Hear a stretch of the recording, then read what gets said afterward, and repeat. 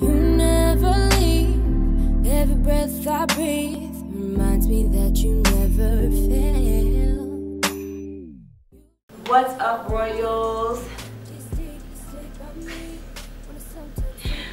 Welcome to the next part of Why Purposeful Art Matters. It's lit, okay? Like, oh my gosh. So, this series has been pretty amazing, if I do say so myself. Just saying. You know, all glory to God.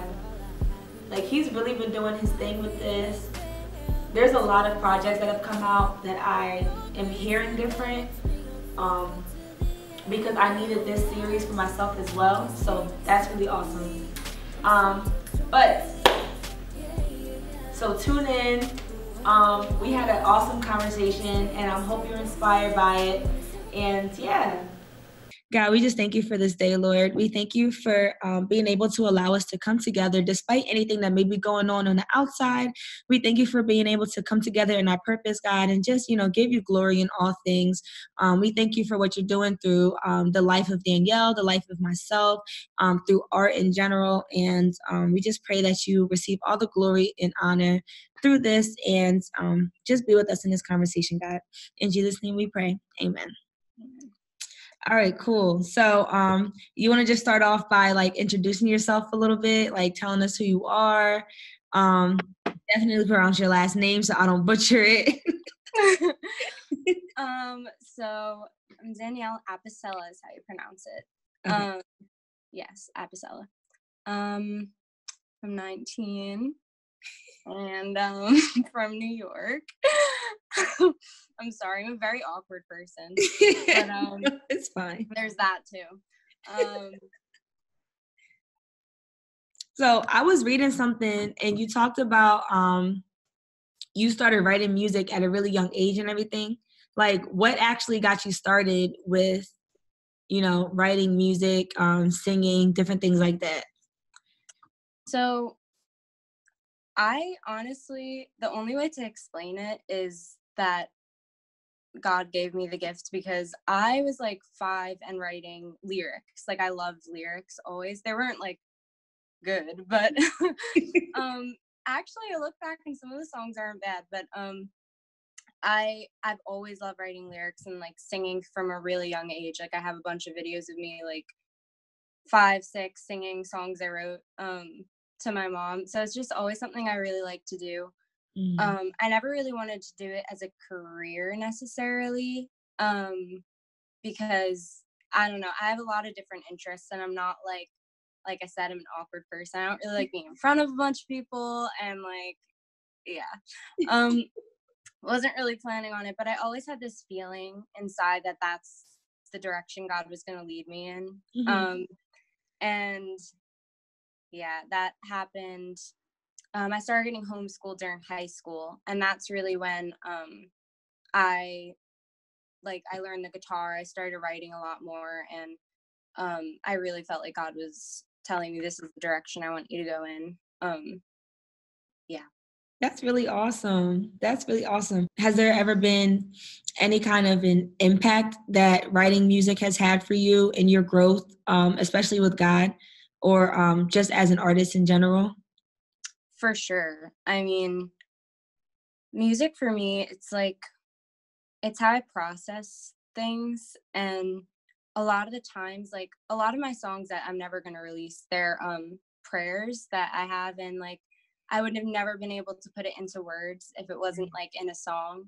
Right. And so if I look back at any of the big moments in my life, there was a song that went along with it and helped me connect more to God. And I don't know, it's how I process things, and how I especially in my walk with God, that's my biggest inspiration. And I mostly write my songs at church, actually. Or I start my concepts for songs at church. All of my I don't know where they are, but all my church bulletins have lyrics all over them.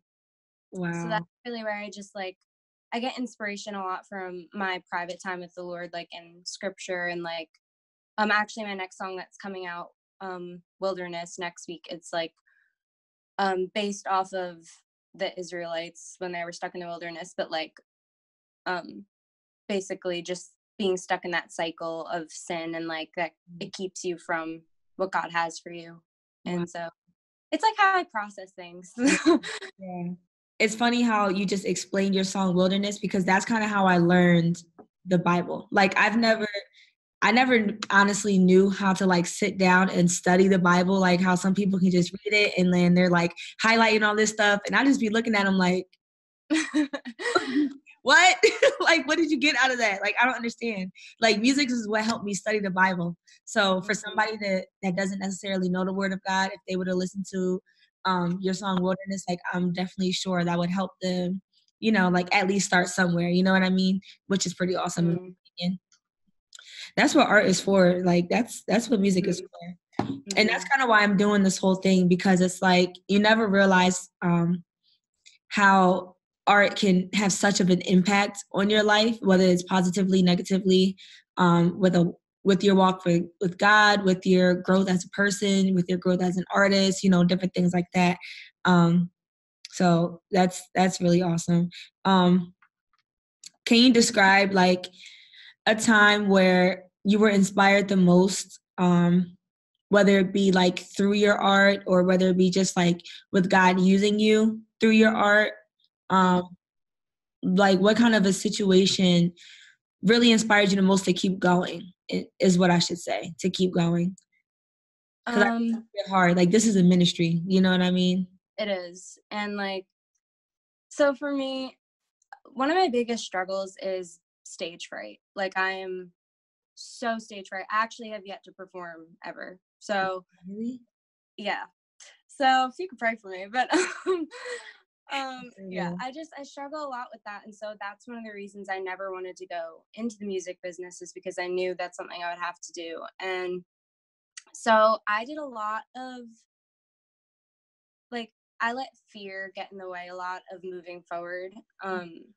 And in high school, I wrote like probably more songs than ever, because that's when I really started. And so I was just writing like every single day. And I wrote this one song, I think it was called Lifeguard. And it was just about God and how he like always like pulls me back in if I'm like running away, and like it was, I don't even know, something like that. And I remember my cousin, one of my cousins, he's an atheist, and he came over, and somehow like I ended up playing it for him, and he went home and he told his mom, like, she really believes in this God. And like he said something like, even though I'm not Christian, I want to raise my kids Christian because I want them to be like that. That's basically what he said. And that was the first time I really saw God like use one of my songs. Yeah. And I was like, that is so cool that God could use the song I wrote like in my bedroom to minister to my cousin, who I've never spoken to about the Lord before. And so that was one experience that I've always remembered, and just kind of like, there's little things like that would always happen, that God was just like, I want to use this, and I'm going to use this. So things like that. And I think also when I released my song Can't Save a Soul, that was really out of my comfort zone. It was my first song ever that I released that I wrote, and like a lot of people were listening to it. And I remember one person commented on my YouTube video about how like her brother, like she really wanted to save her brother because he was like struggling with drugs or something like that. And like I relate to that. My brother used to struggle with drugs, and like I was able to have this whole conversation with her like about like why I wrote my song Can't Save a Soul. And like we're still in contact like to this day. And it was one of those experiences again where God just like went before me and like had me like, he used me and my songs to like minister to someone. And it's like, I never want to get to a place where I just look at the people who listen to my songs as like numbers. Like those are souls and people, and like they're the reason I'm like making the music. I mean, so yeah, things like that where God will just remind me like what he's doing and the reason he has me here. That's so inspiring. Moments like that are really important because it pushes you, you know, to keep going. Because sometimes, like, even doing this, like, this is just something that I'm doing on a small scale right now, because my bigger picture is to open my nonprofit, which is a building, which is an art center for people to have a place to create their art.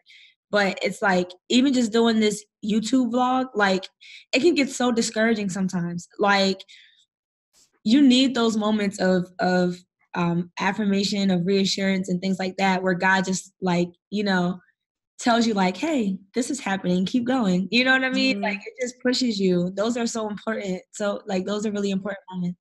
And I wanted to ask that because, like, being as though you're 19, number one, and an artist, like, there's a lot of people out here that are young, that are trying to do the right thing, that are trying to, you know, make art be impactful. But, you know, oftentimes, especially in my community, I see that they, you know, dabble against, you know, making impactful and purposeful art versus making, you know, something that's just going to appeal to the masses.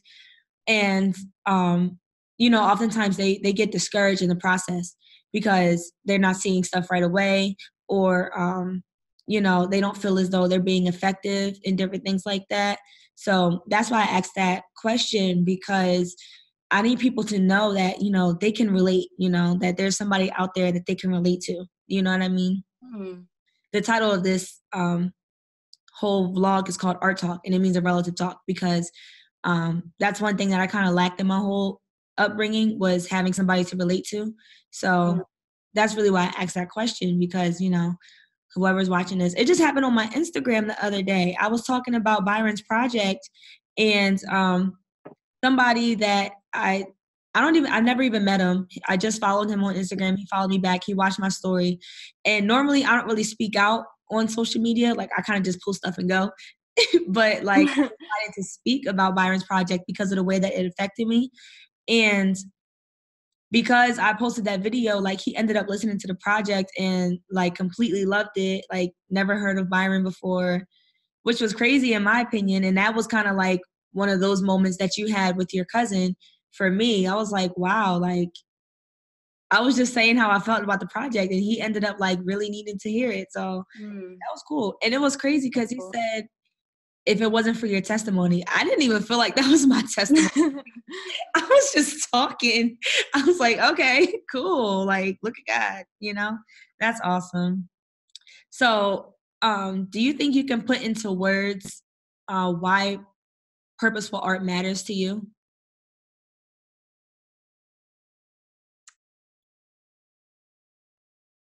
So okay, for me, there's so much that, like, art is a reflection of the culture most of the time. And it's, that's why when we listen to music nowadays on the radio and stuff like that, it's so dark, and as, like, we don't even understand all the things we're filling our heads with listening to all that. And I just, like, I feel like purposeful art, especially when, you know, like, for me at least, like, I wouldn't be doing this if it wasn't for a purpose. Like, Right. I don't see the point in just, like, making art to make art.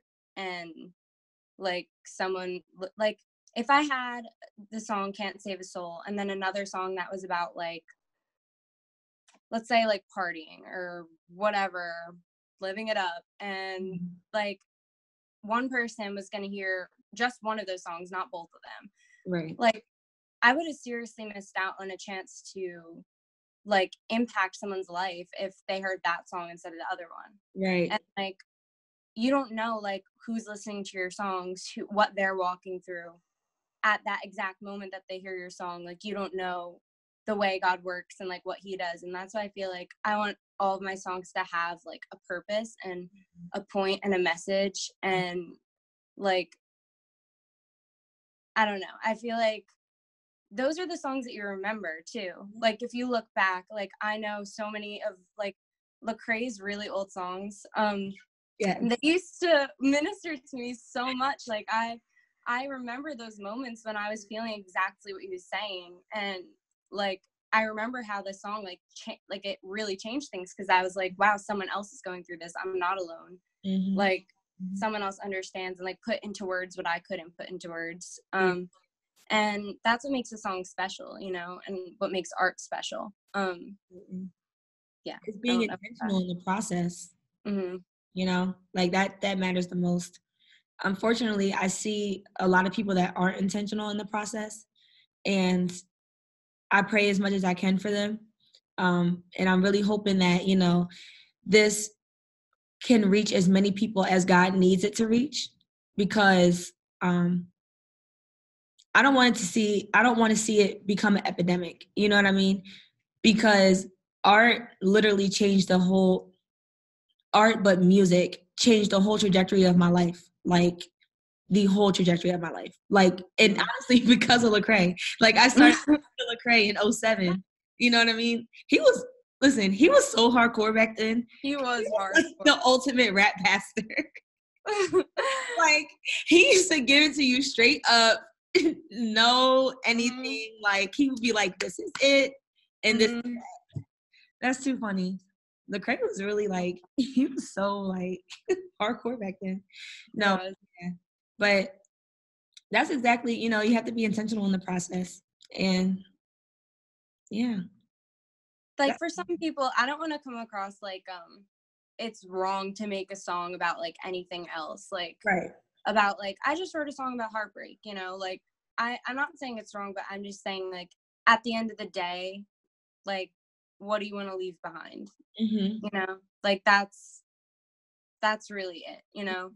Like, if I died tomorrow, which we're not promised tomorrow, would I have been happy that I released the songs I released, like, to leave behind? But yeah, I don't know. It reminds me of I think the song's called "If I Die Tonight." Mm-hmm. You know what I'm talking about? Yeah. Yeah, that reminds me of that song. That song helped me a lot too, because for that very reason, I was like, well, what am I doing to, like, what I'm doing right now literally has no, like, back in the day, I would say, like, what I'm doing right now has no substance. So it's like, when I heard that song, "If I Die Tonight," I'll be like, dang, like, right, if I do die tonight, like, what? Like, I didn't do anything but go to a party. Like, people gonna know me as the girl that used to go to parties. Yay. Like, you know what I mean? Yeah. That's real though. Yeah. That's really real. We as Christians still need stuff that we can turn up to. You know what I mean? Like, we still need things that we can just pop to. Not everything has to be super deep, but it's still intentional. You know what I mean? Yeah. So that's that. Oh, that's what's up. All right, I'm gonna let you go now. All right. 30. So, yeah. You want to pray out? Yes. You can pray out. Okay. Okay, wait. How do you pronounce your name? Oh, it's okay. So, my real name is Denasia. That's pretty. Oh, thank you. My parents literally made it up, so cool. But honestly, like, my mom wanted to name me Asia. My sister's middle name is Danae, so they put it together. Yeah. But the name that I go by is Nage. Nage. Okay. And then the company is Creative Royalty. That's probably what's popping up on the Zoom thing. Yes. Yeah, Creative Royalty. Yep. Okay. God, thank you for Nage and for the conversation that we had, Lord. And I thank you for her heart, and I just pray for her ministry, Lord. I pray that it grows and that you continue to just mold her character and give her just more inspiration and hope for the things that you have for her, Lord. I pray that this interview reaches whoever it needs to. And I just pray that the work that you have, Lord, would just continue to go forth and just reach all the hearts that you intend to reach, Lord. And so I just thank you for today, and Yay. Thank you, Royals, for tuning in today. I really hope you enjoyed that conversation with Danielle. Listen, if you're out here and you're an artist and you're young or you're just getting started, whatever the case may be, don't give up. Do all things unto God. Give everything back to Him and just keep going.